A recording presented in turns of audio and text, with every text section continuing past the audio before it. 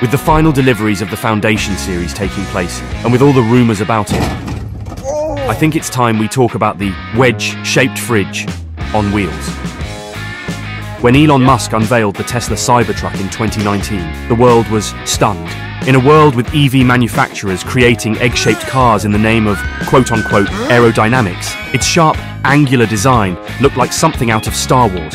This was not just a truck, it was a statement that said, the future is here, with its unbreakable windows. Not bad. We'll get to that in a second. Stainless steel exoskeleton and bold promises of towing capacity, speed, and affordability. The Cybertruck seemed poised to revolutionize the automotive industry. But now 4 years later, the story is very different. Let's take a moment to appreciate the design. That bold, angular look, it's polarizing, yes, but undeniably cool. That's definitely part of why the Cybertruck was so heavily hyped. The Cybertruck doesn't blend in, it definitely stands out.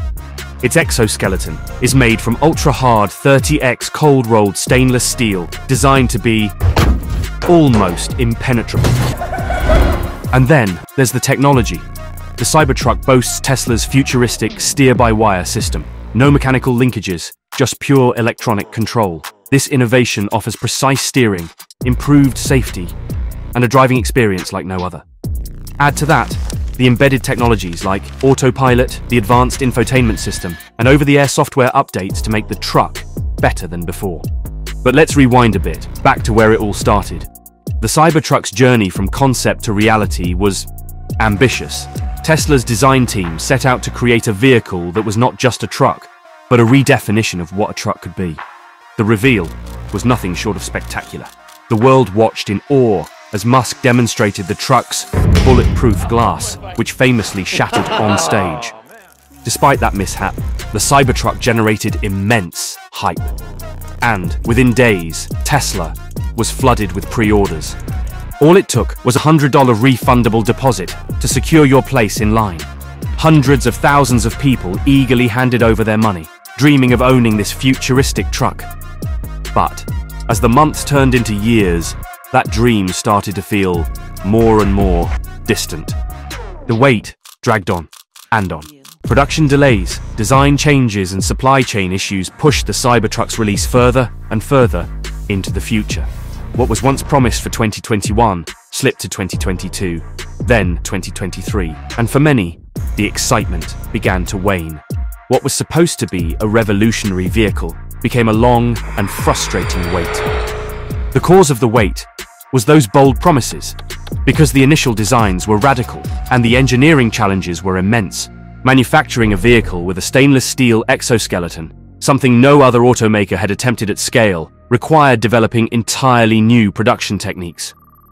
At the heart of this effort was Tesla's Gigafactory in Texas, where the Cybertruck would be built. The factory itself was a marvel, but as production ramped up, so did the problems. As the first production models rolled off the line and trucks finally reached customers, 1,000 years after it was introduced, issues began to surface. Whistling Diesel, a YouTuber known for his extreme vehicle tests, just recently put the Cybertruck through a series of very brutal challenges, and the results were alarming. The Cybertruck's rear gigacasting, a crucial structural component, snapped clean off when attempting to pull a stuck Ford F-150. This isn't just a minor flaw, it's a catastrophic failure in a situation that any truck should be able to handle. The issues didn't stop there. The truck's plastic door liners detached from their steel frames during a very simple door slam test. And when subjected to a high-pressure wash, the charging port malfunctioned, leaving the truck unable to charge properly. And then, there's the frunk. You'd think a feature as basic as closing the front lid would be foolproof, right? Wrong. Multiple users have reported that the front lid can close unexpectedly, and if your fingers are in the wrong place. Well, let's just say it's a painful reminder that the Cybertruck isn't perfect. A recent software update was supposed to fix this issue by making the front lid more responsive to obstructions. But the problem is, it is still happening. Tesla's fix hasn't resolved the issue, leaving owners wary of using it without extreme caution. Then, there were issues with the performance. The towing capacity, which was supposed to be game-changing, didn't quite live up to the hype. Some owners reported that the truck's actual towing capacity fell short of Tesla's promises. And let's not forget about the range anxiety. Towing heavy loads significantly reduced the vehicle's range. Officially, we got 90 miles of range while towing 11,000 pounds. A problem that Tesla had not fully addressed. The Cybertruck pulling on a Porsche 911 while pulling a 911, though crazy, was debunked by tests run by various enthusiasts and YouTubers. And what about that steer-by-wire system? While innovative, it has its own set of problems. Users reported a lack of road feel, making the driving experience feel disconnected. For some, this new technology was more unsettling than revolutionary. As these issues piled up, the Cybertruck's initial luster began to fade.